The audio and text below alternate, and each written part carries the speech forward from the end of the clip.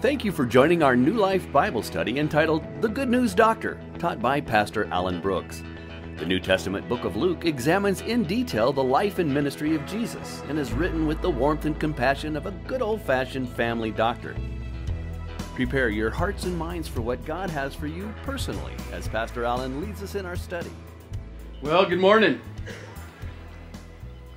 So what a difference a day makes, right? Wow, beautiful day out there. Hopefully we'll get a chance to enjoy some of it later. But an exciting day for us, an emotional day for us, as most of you know from our celebration in between. We'll have more about that towards the end. But I just want to encourage you in being here today. I do believe that God has a divine appointment with us every Sunday. And some Sundays more than others, right? And so maybe this is your Sunday if it hasn't been there before. I want to start by asking this question. Who is the most important person, I mean like a VIP, that you've ever met? Shout it out if you've got it. So, what's that? Oh, your husband. Okay. That was pretty cool, right? Where's my wife saying that stuff? Yeah. Bob Lilly. Okay, a professional football field, or player, yeah. But Dick Cheney. Okay, wow. Johnny Cash. Oh, really? Wow, the founder of that. Wow, that's amazing. You know, I've not really been privileged to meet that many famous people that I'm aware of. I knew a guy years ago that was the MVP in the World Series, and obviously used to like name drop that every once in a while when I got a chance, as we typically do. And I actually got a limo ride from a couple soap opera stars. That's a whole nother story. But the real question here with this, though, is what is it that makes a person important like that? Makes them a VIP? Some of it, if you think about it, has to do with your own value system. You know, if you value position, obviously somebody who's a great leader of a company or a government or whatever the case might be, that might be a person that you consider as a VIP. Somebody who's very talented in a particular area, like a football player or a musician or something, that might be for you a person who's very important. A celebrity who's very good at acting or whatever the case might be. Today we're going to look at a person who I would suggest to you was definitely a first century VIP. And so we're going to take a look at him, and we're going to look together to see what we can discover from his life that would help our life. If you haven't done so already, I just ask you to turn to Luke chapter 19, and we're going to continue our study in this series. We're actually in the very first verse today. Jesus, for those of you that may not have been a part of this study so far, has been making his way to Jerusalem. And this is right prior to him being arrested and all else that happened. But it says that he entered Jericho and was passing through. There was a man named Zacchaeus. He was a chief tax collector and was rich. And he was seeking to see who Jesus was. But on account of the crowd, he could not, because he was small of stature. So he ran on ahead and climbed up into a sycamore tree to see him, for he was about to pass that way. And when Jesus came to the place, he looked up and said to him, Zacchaeus, hurry and come down, for I must stay at your house today. So he hurried and came down and received him joyfully.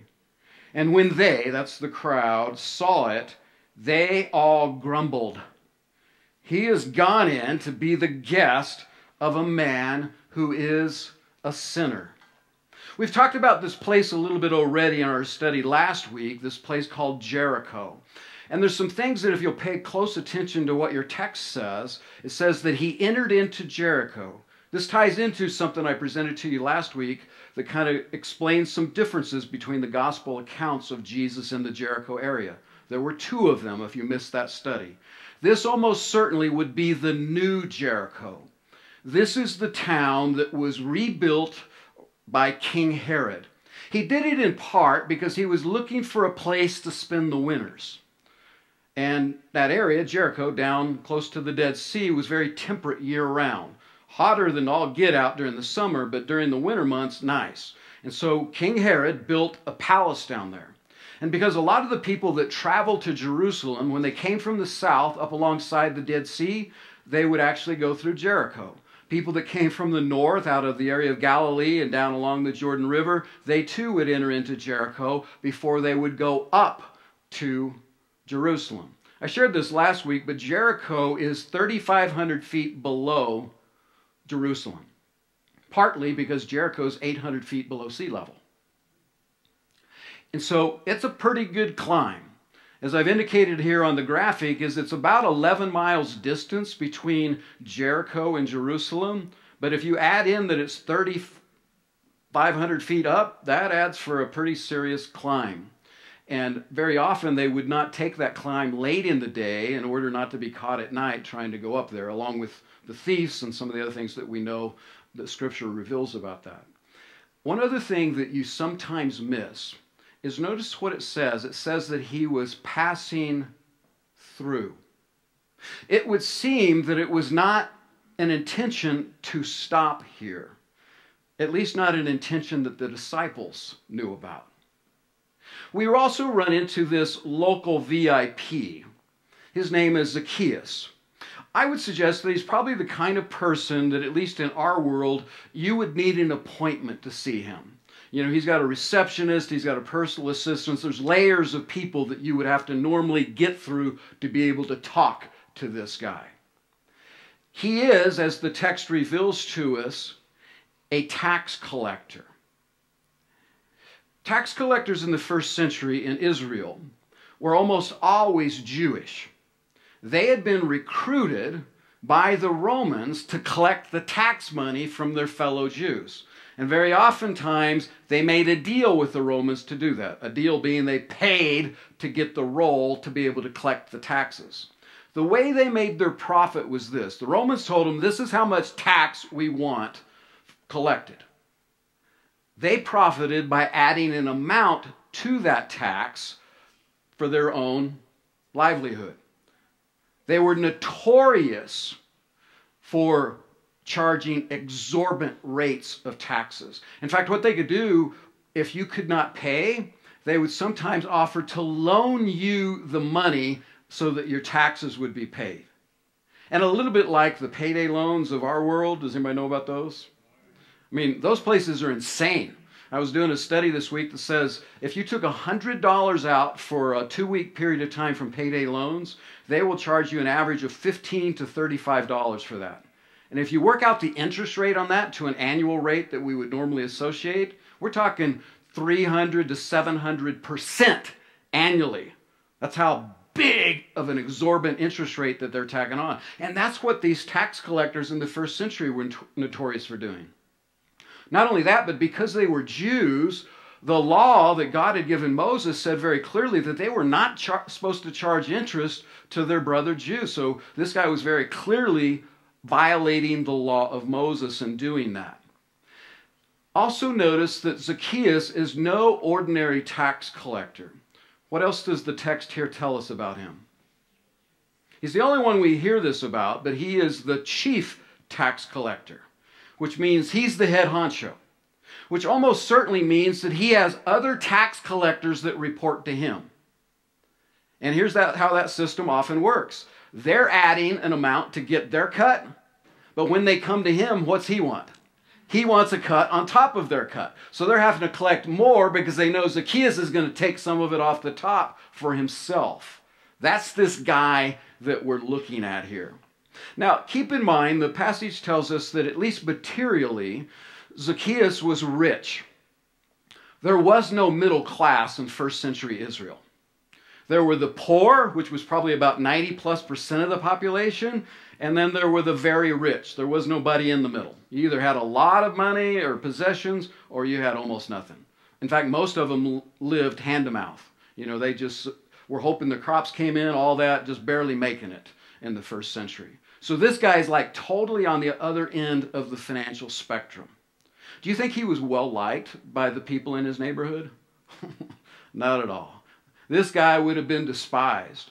I've shared with you before, but tax collectors could not even testify in a Jewish court. That's how despised they were. Synagogues would not allow tax collectors to worship together with them. Now, could you imagine being a person of faith and wanting to do like we do to go worship with other people of faith? And because of what you do, and maybe even the way you do it, they said, nah, you ain't worshiping with us at all. That's for sure. So this is the life that this very rich guy lives. I find it interesting contrast with the ruler that we saw that was rich a few weeks ago when Leonard brought the message.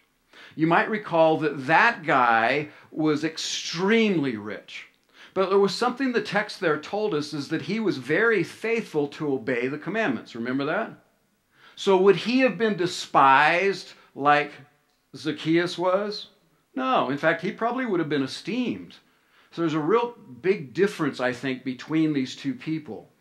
Zacchaeus is probably the same kind of guy, too, that people were polite to his face, but behind his back, what are they doing? They're cursing him. They're talking about how evil he is and how worthless he is, all that kind of stuff. Hardly ever would they say that to his face, though, right? Because this is the guy that controls how much tax you're going to have to pay. And you want to keep that guy happy. My father-in-law had shared with me years ago that when he was in the construction trade, what he would do at holidays like Thanksgiving and Christmas is he would take in a gift basket to the building inspectors. And at a certain level, what's he doing? He's trying to grease the palm a little bit, right? So that when they come out to look at his job, they're going, yeah, we're all good, and kind of moving on. This is the world that I think Zacchaeus lives in. What I find fascinating, and hopefully you do as well, Zacchaeus, at least in his own mind, was a VIP. He's somebody who's very important, has a lot of authority, a lot of sway and influence in his community. Yet here's a guy that we see that seems to be very desperate, I would say, to meet Jesus, who I think is the real VIP. Would you agree? I mean, is there any person of greater importance than Jesus? I think not. But what we see here in the text is it says that he wants to see who Jesus is, which would imply that he's not even met him or even seen him before. And so he's trying to do everything he can to get in position, but he's got a problem. One of the problems is this crowd has grown. Since Jesus has made his way down from up north towards Jerusalem, there's a larger and larger group of people that are traveling with him. And Zacchaeus can't get in through the crowd, but he's also got another problem. What does the text say about him? He was short. Now, I did a little research on this, and they're not 100% certain about it, but it would appear that the average male in the area of Jerusalem in the first century was probably about 5'2" to 5'4". That was the average. That's probably about the size, height-wise, that Jesus would have been. So if that was the height as an average, what does that make Zacchaeus? Wow, I would feel tall, in that time, right? But here's Zacchaeus, probably down under 4'6", possibly. And do you think as the crowd is there, they go, oh, this poor little short guy, let's let him in so he can see, right? I'm like, that's Zacchaeus, right? Kind of sticking their elbows out, right? They're not doing anything to try to help this guy see what's going on. So here, Zacchaeus does two things that I believe no other first century VIP would have done because it was so improper. First of all, he runs. Now keep in mind, in those days, they didn't have shorts and pants like we do. They had long flowing robes, right? And so if you ran, if you weren't tucked up just right, okay, a little like a hospital gown sort of thing, just getting you the picture there, right? So a guy like this would not have been running down the street. But it seems as he's running, he's even thinking. Because he thinks, I can get further ahead, but the crowd is just going to come along and they're probably going to block me out just like they have been. And so what does he do? He does the second thing I don't think a VIP of the first century would have done. He climbs a tree. Just like a kid, he climbs up in this tree. In essence, so that he's got a bird's eye view looking down on Jesus that nobody could block his view. It's interesting, this tree. This is a good example of Bible study and how we need to pay a little closer attention sometimes to what the text says. The text doesn't just tell us that Zacchaeus climbed a tree. It tells us that he climbed a what? a sycamore tree. Now, we might think of a sycamore tree in the way we would in our own country, but this was a very special kind of tree in the first century. It was actually a pretty good-sized tree for the desert. I mean, it would often grow 12 to 15 feet tall on the average. Some of them could be at least 6 feet in diameter, the trunks of these trees. They had these big, huge leaves. And because of the foliage, it would block the sun really well, and they very often planted them along the roadways. So as travelers going through the desert, they would get some degree of shade as they were going along. Kind of get a sense of how they used this tree. The leaves were shaped like a heart. And for that reason, many people called it a mulberry fig, because the leaf was very similar to a mulberry. But here's what's interesting about it as a fig tree. The fig of the sycamore was inferior to the normal figs. The normal figs, once they were ripe, you just go pull them off the branch and you eat them. Just that easy to harvest. But a sycamore fig, if you did not pierce it, the fruit, at least 3 or 4 days before you're going to harvest it, it was very bitter. It wasn't tasty at all. And for that reason, it was often called the poor man's fig tree. Because most people wouldn't bother with a sycamore tree because there was other fig trees that could be harvested. But what the poor would often do is they would go pierce these fruit, allow the air to penetrate to the fruit, turn it from being bitter to being sweet. There's an interesting thought for us there that I would ask you to hang on to, but we'll come back to. Amos tells us that he was a caretaker, Amos the prophet from the Old Testament, of these sycamore fig trees, which is in itself a little fascinating if you know about the promise or the prophet Amos. I also find it fascinating that here's a very rich man perched in a poor man's tree. Kind of an interesting situation there. Notice that Jesus, when he comes along, he looks and he sees Zacchaeus up there and he says, Zacchaeus, hurry. By the way, this is the only time in Scripture that Jesus ever told anybody to hurry. Larry and I have kind of talked about this recently, but both of us kind of have this thing, I'm in a hurry, but I don't know why. Kind of like the country song, right? And some of us just live lives like that. We've always got the pedal down. We're in a hurry to get somewhere. We don't even maybe know why we have to be there in such a rush, but we're doing it, right? But here's a unique thing that we see our Lord telling Zacchaeus to hurry and come down. He does something that in youth culture today is sometimes called an SI. It's a little shorthand for texting. Anybody that knows what that stands for? It's called a self-invite. He doesn't ask Zacchaeus, hey, do you have room at the house? I'd like to come over. He doesn't say, could I? He says, I must. He self-invites himself to Zacchaeus' house. In fact, in our culture, there's a thing called a super or an epic SI. That's when you go to an event even though they told you not to go. We've all maybe done that at some point, right? But what does Zacchaeus do? Zacchaeus gets out of the tree, and notice the language that it uses here. Here's a local VIP. Never met Jesus. Very first time, he's literally had to get out of a tree to see him. And the text says that he joyfully received Jesus. It's kind of ironic when you put their characters together, because they're almost polar opposites. Here's Zacchaeus living a life of crime at some level. He's almost like a mafioso, in the sense of how he collects money from people and does what he does. And here's Jesus, the pure Son of God. But Zacchaeus joyfully receives him. Notice a word that the text uses. In the ESV, it uses the word stay. He doesn't say, I need to go to your house and have dinner, because he's done that before with some others, right? In fact, when he recruited Levi, also known as Matthew, right? Matthew throws a party for Jesus at his house, throws a big dinner for all of his friends. But here's a situation where we read that Jesus is literally going to spend the night. The word literally means to lodge at Zacchaeus' home. Don't miss the crowd's reaction. In fact, put yourself there. The word on the street. The word on the street is, this could be the Messiah. This could be the one we're waiting for. After all these years, this is the guy. It's amazing what I've heard he's done. I've seen him heal the blind. That just happened down the road, right? And they're talking about him. And they're excited about what he's going to do. And then all of a sudden, he goes in the home of the most notorious scoundrel in the place. Our teaching team, when we were talking about this week, we were trying to put it into modern terms. You know, it would be almost like Jesus going into the house of Hillary Clinton, some said, right? Or some others say in the house of Trump, right? Or, you know, into the house of the lady who runs the Planned Parenthood Association or whatever.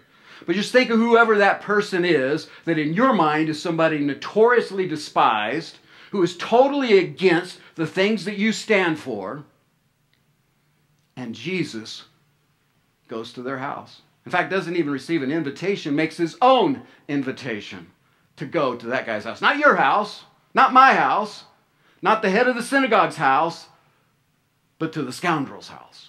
That's exactly what Jesus is doing here. And the crowd's not happy about it. What I like here is that Jesus was never swayed from his mission by man's opinion. Let me say that again. Jesus was never swayed from his mission by man's opinion. Amen. Amen.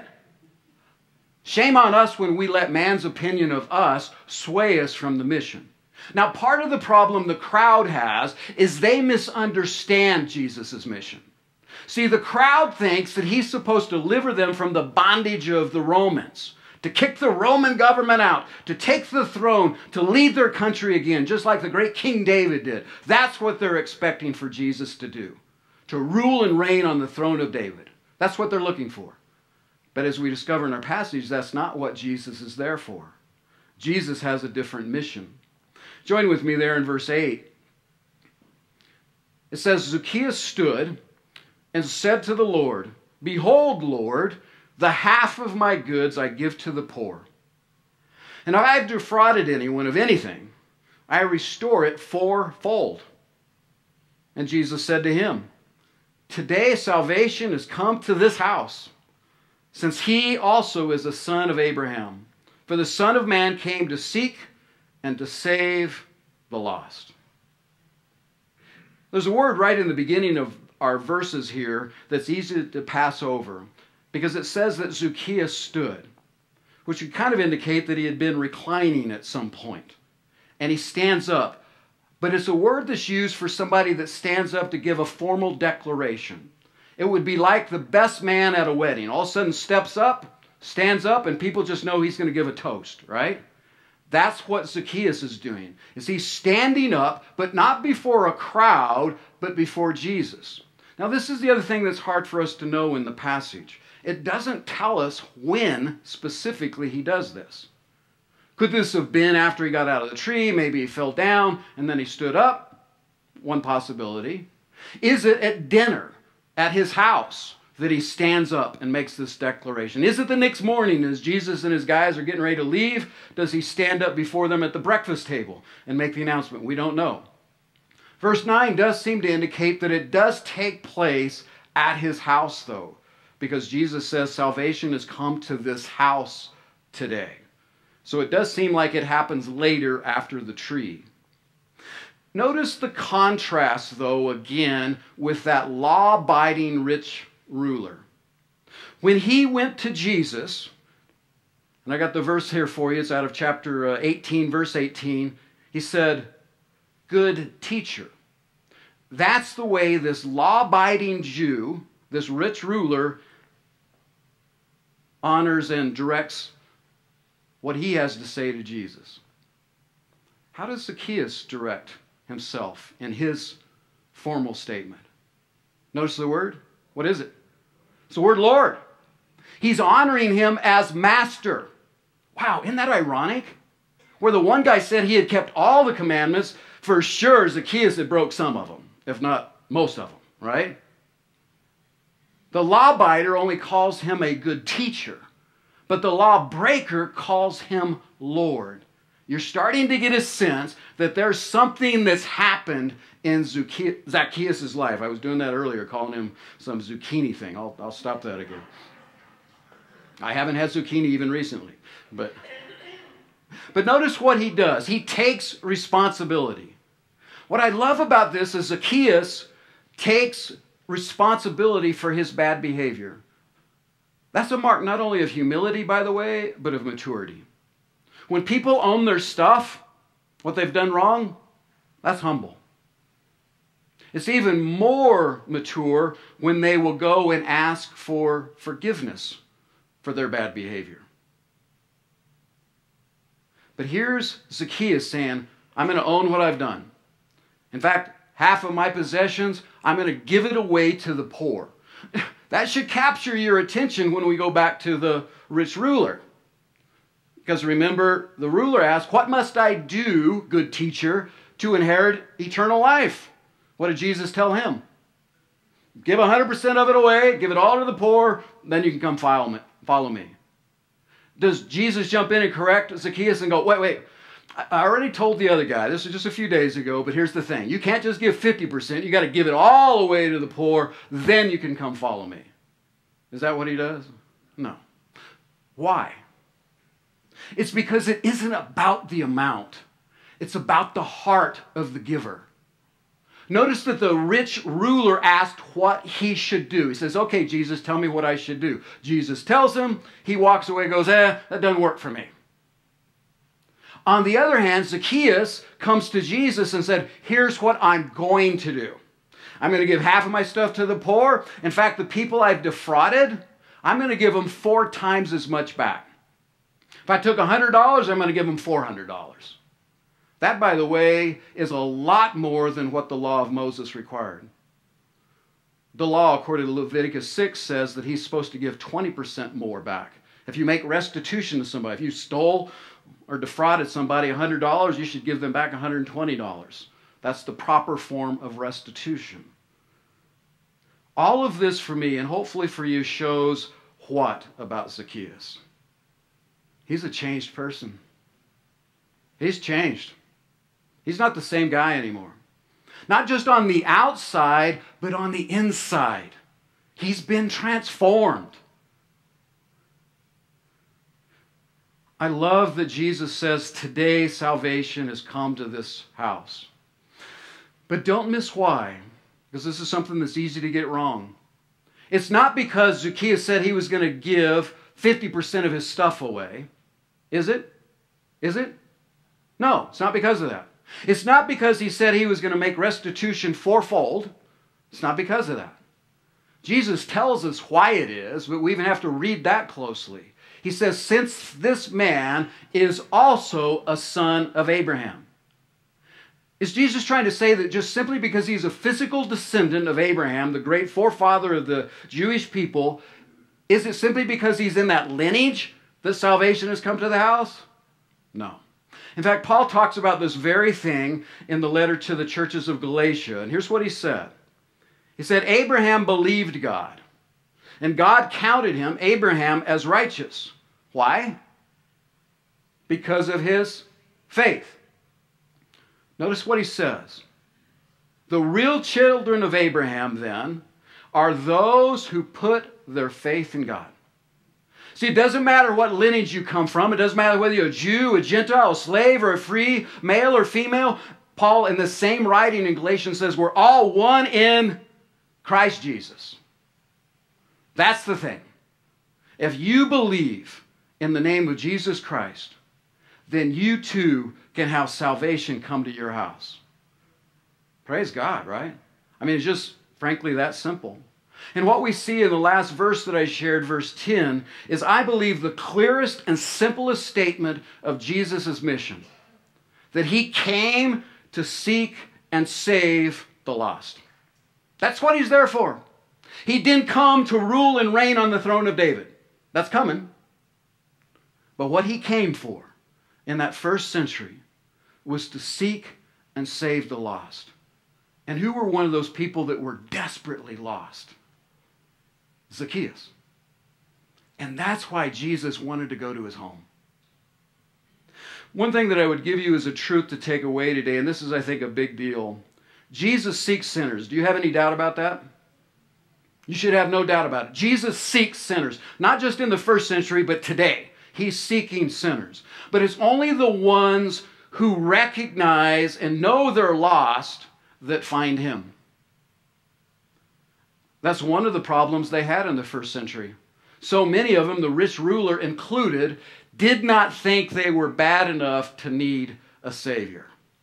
You ever met anybody like that? Maybe even yourself at one time. You thought your goodness, the fact that you were obedient and faithful, that God should give you extra credit for all those things. Does he, by the way? No, never. It's all back to the same idea. It's only by our faith and trust in Christ.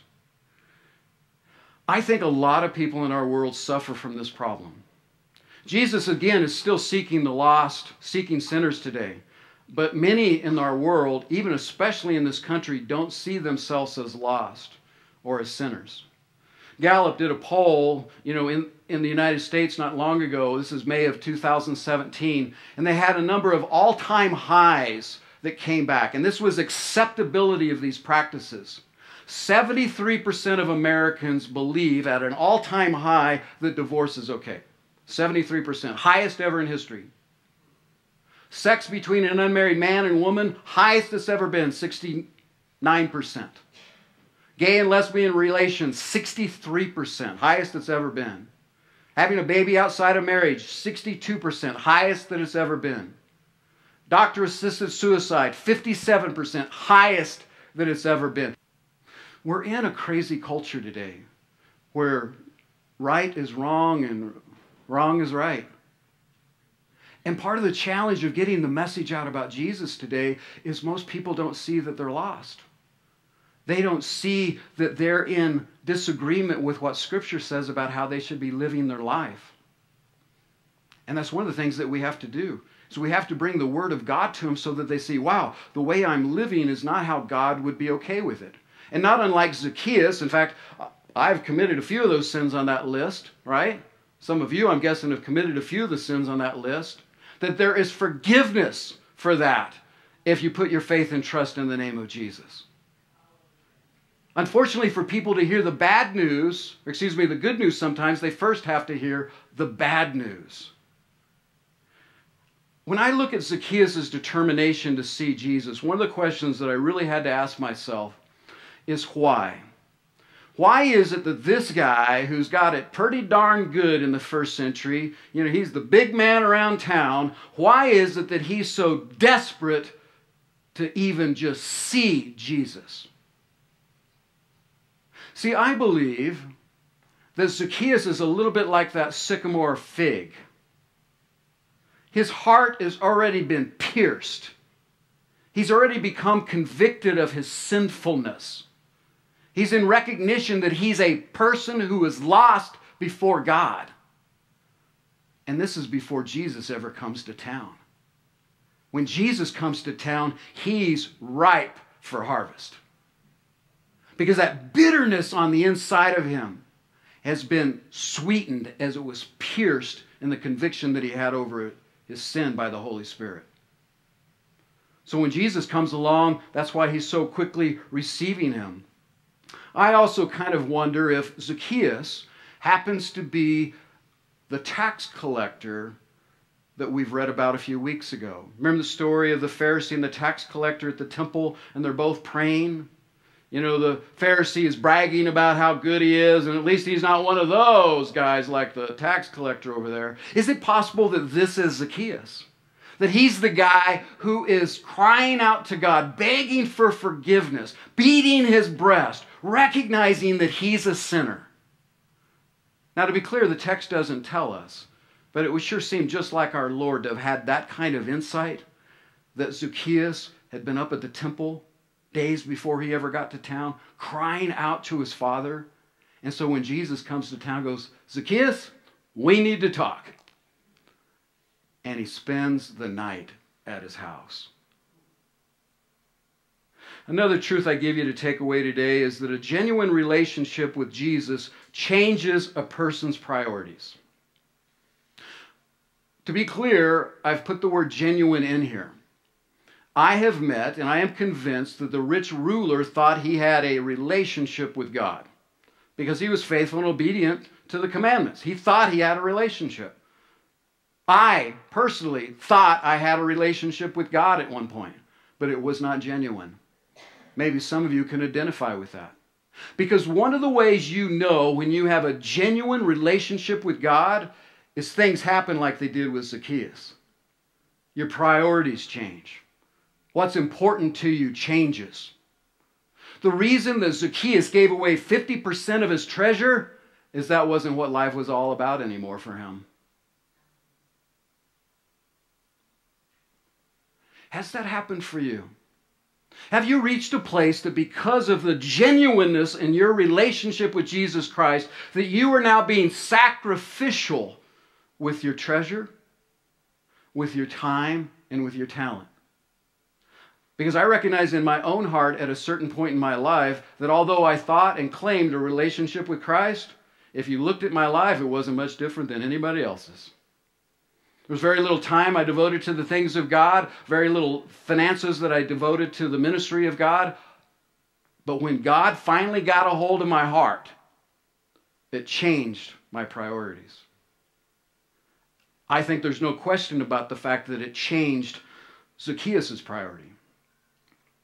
Jesus in the Sermon on the Mount said, "Wherever your treasure is, there the desires of your heart will also be." So where is it today for you that your treasure is? Now maybe you're not hung up in stuff. You're not worried about money. You're not worried about the big house, the big car, whatever. But maybe your treasure is in something different, like a relationship other than God. And it's not that God has a problem with us having relationships. He just wants us to have relationships according to the way that He's determined for us to have relationships, right? And when we put God at the top, He's the highest priority relationship we have, how does that impact those other relationships? Do they get better or worse? Most of them are going to get better, especially if it's someone else who has God at the top in relationship. Now, of course, those are the exceptions. That person who doesn't want anything to do with God, and all of a sudden you're all on fire with God, they're probably not going to want to have anything to do with you, right? The text doesn't tell us, but history records that Zacchaeus dedicated not only his treasure to following Christ, but his time and talents. One of the church fathers, Clement of Alexandria, records that Zacchaeus became the episkopos, the word is bishop, of the church at Caesarea. Here's a guy who is a chief tax collector, devoting his time, talent, and treasure primarily to himself. But because he met and came to know who Jesus truly was, it radically changed him. And he gave up a bunch of his stuff, walked away from his job, and said, I'm going to devote my time and my talents to the kingdom of God. Is that a glorious thing or what? Amen. Thanks for listening in. If you have any questions about New Life Living, you can call us at area code 505-898-9788 or email us at info@nlnm.org.